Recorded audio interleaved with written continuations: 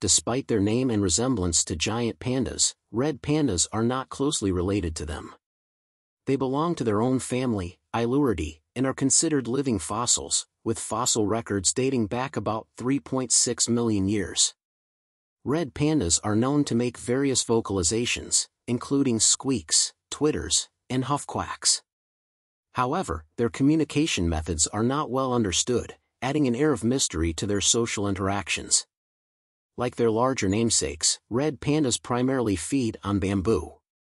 However, unlike giant pandas, they have a shorter, more simplified digestive system, which suggests a more recent adaptation to bamboo consumption.